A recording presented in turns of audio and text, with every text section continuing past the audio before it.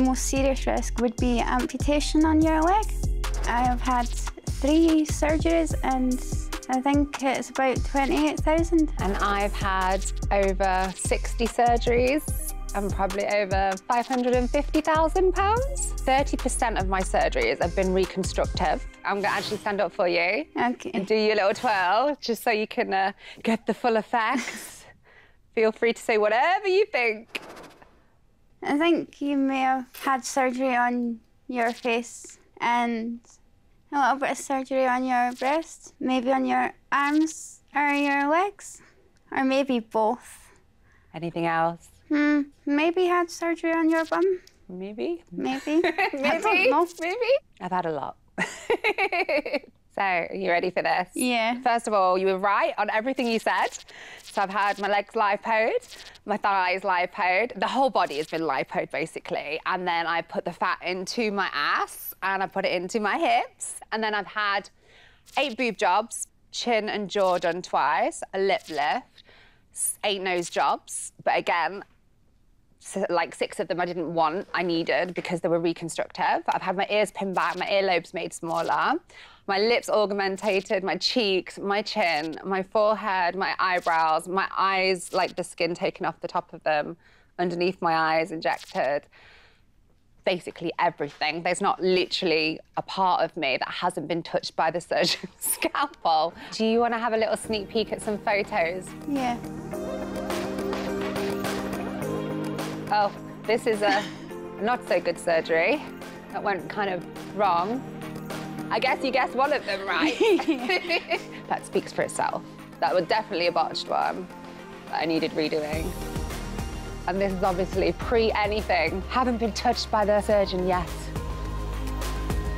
Why did you start getting surgery? I was really badly bullied in school. They used to call me names like Pinocchio, Dumbo, and I always wanted to be a Victoria's Secret model. And, well, let's face it, that wasn't going to happen. I was 5'3".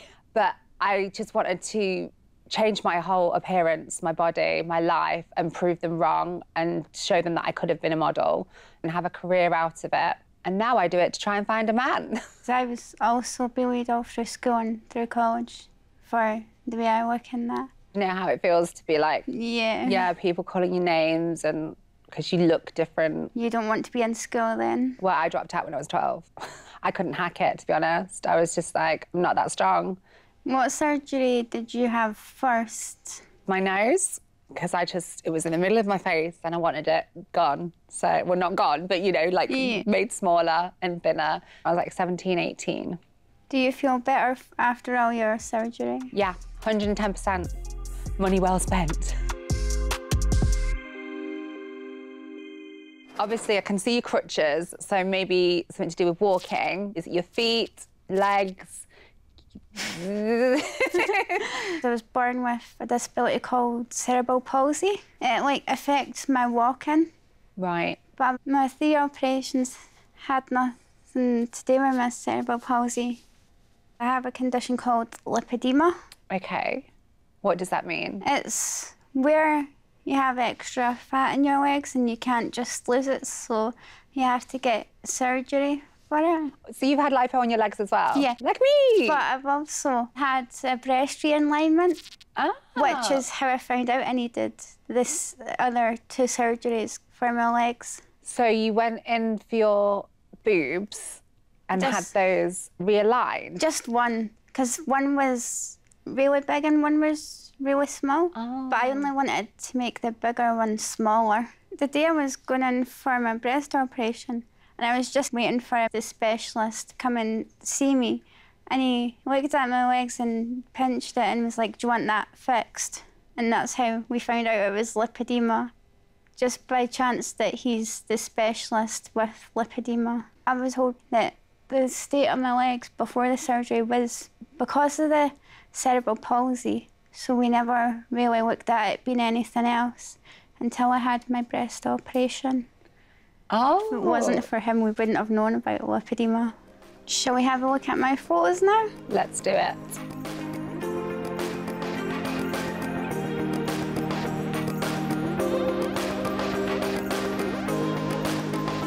Oh, wow. Yeah. Oh, that looked painful. That's how bad they were. before the surgery. You can't really see my ankles there. I can imagine it stopped you from doing a lot of day-to-day stuff as well. Never really wanted to go out in public or where people would see my legs like that. After the bruising went down, that's actually... Wow, that looks so amazing, doesn't it? Yeah, it's so much better. It's just such a dramatic change. It does sound like quite a big surgery. Was there any risk or was it quite easy? The most serious risk would be amputation on your leg.